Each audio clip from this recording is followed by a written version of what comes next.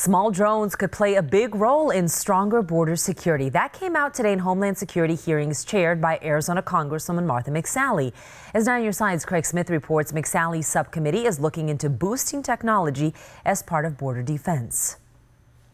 Customs and Border Protection has used large unmanned aircraft for more than 10 years. They can spot smugglers or immigrant groups in distress and stay in the air for up to 30 hours. Arizona Congresswoman Martha McSally chairs the House Border and Maritime Security Subcommittee, looking into ways to use more technology to secure the border.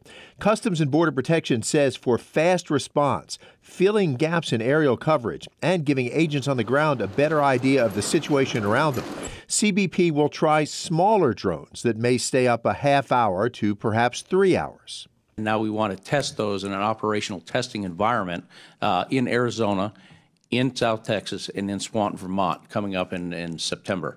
McSally questioned CBP about how it has reduced air assets in southern Arizona. I understand there's increased activity in other sectors, but still 50% of the marijuana comes to the Tucson sector, and especially in the hot summer, we have a number of deaths in the desert, and the air assets are very critical to getting to people before it's life-threatening. The agency says it has shifted aircraft as areas like South Texas became busier, but southern Arizona still has more manned aircraft and drones than any other part of CBP and should not face any more cuts. Craig Smith, KGUN 9 on your side.